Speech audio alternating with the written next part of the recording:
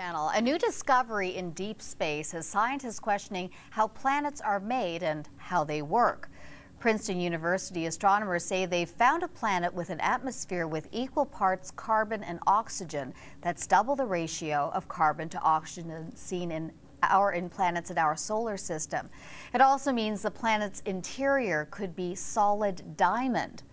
Well, with a look at this discovery, I'm joined by Andrew Fazekas. He's the National Astronomy Correspondent for the Weather Network and is known as the Night Sky Guy. Well, this sounds really interesting. What does the carbon to oxygen ratio mean? Well, this is a very unusual find, exciting scientists, because all the planets within our solar system that we've sampled, we've looked at closely, our neighboring planets, even including the Earth, oxygen dominates over carbon.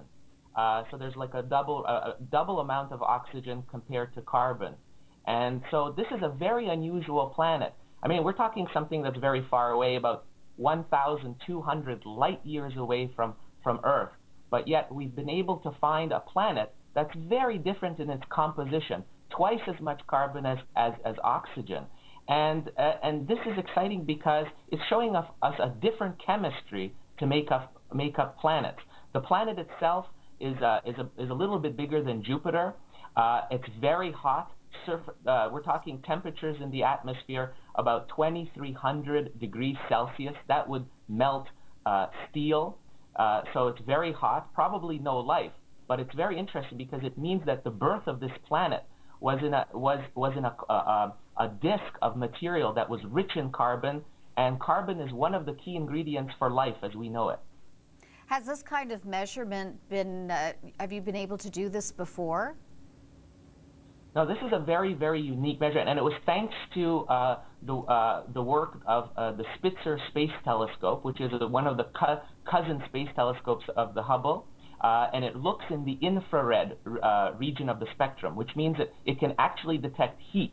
So unlike the Hubble Space Telescope, which looks in the visible wavelength, the wavelength of light that you and I can see with our eyes, the Spitzer Space Telescope looks at the heat signature of stars and planets. And this planet is very close to its parent star. In fact, it takes 1 day to make one orbit around the star. So a year on this planet is only a day long, and it's so close to the star that it's very hot, and this telescope can pick up that heat signature. And that's how we've been able to look at the radiation from this planet, and we look at the fingerprints of the chemistry on this planet, and that's how we found the carbon.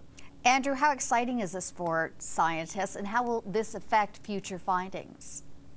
Well, it's exciting because carbon is one of the key building blocks for life as we know it. And I think this finding fits in in a very interesting way to what NASA announced the other week. I think it was just last week, about having these microbes living off of arsenic and being able to incorporate arsenic instead of phosphorus, which is also a building block. So here we're looking at another building block of life that's rich on a planet far away from our solar system, and it opens up the possibility of finding life, and it sure shows us that we still don't understand a lot about the universe of what makes up a planet. So it's quite exciting. Andrew Fazekas, thanks so much for sharing this with us. We appreciate it. My pleasure.